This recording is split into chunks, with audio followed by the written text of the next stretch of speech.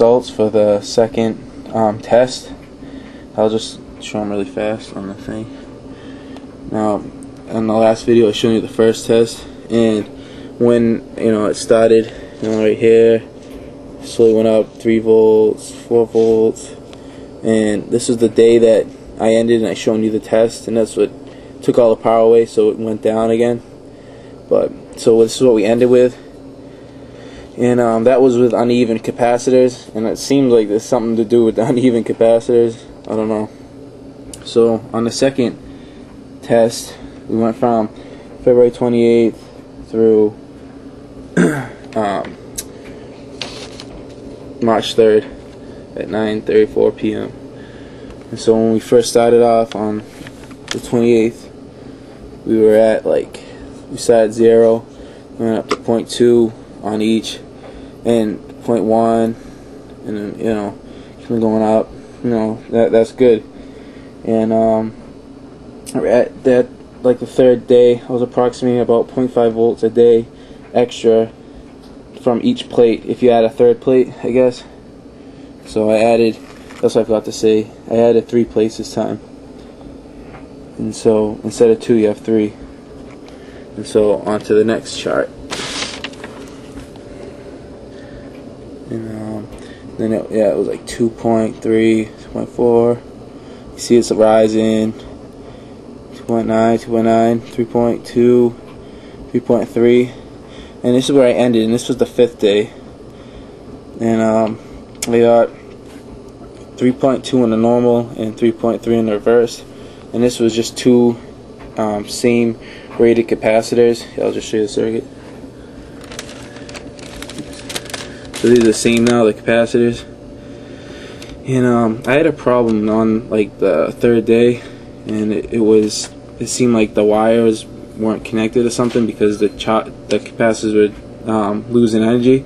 So I had to hit the ground rod in, and that's what you see in my setup 3 video, is me just hitting the grounding rod in, because it just wasn't charging as good. And then I hit it in, and it seemed like it was charging again.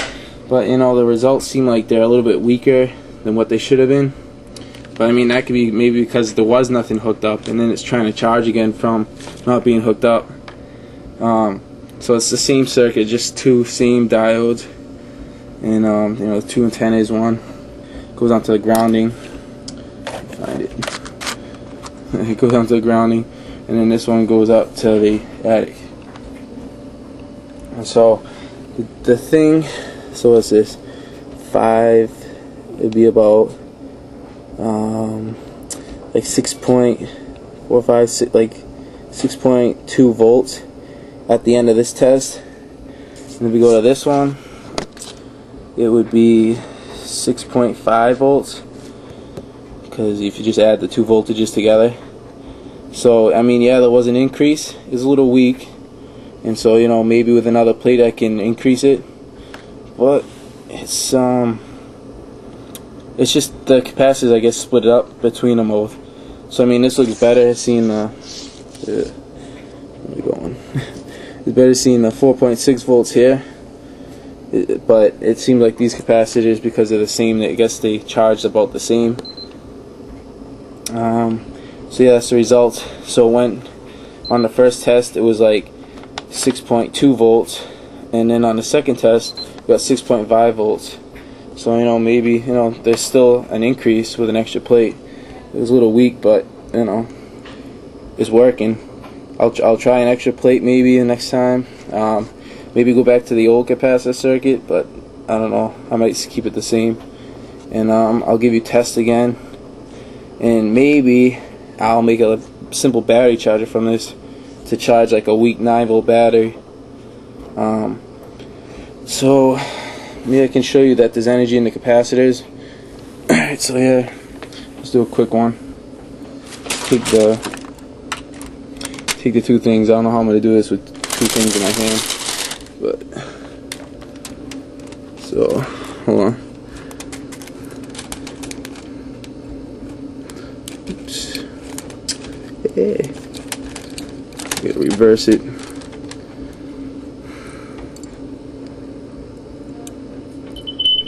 See? So So that's the little buzzer again. It's making a sound. And then this buzzer, I mean in the reversed,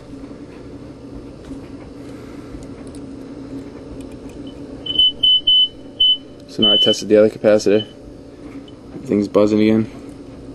So you just hit the wires. It's just hard to do two things at once when you only have two hands. And I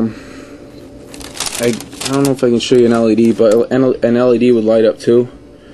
I should show you, but I just I only have two hands, like I said. And so yeah, it's like 2 volts is about enough to turn on an LED. But I don't know. That's good enough for you today. Maybe it'll inspire you a little more. But I'll just like keep checking back and I'll see what happens.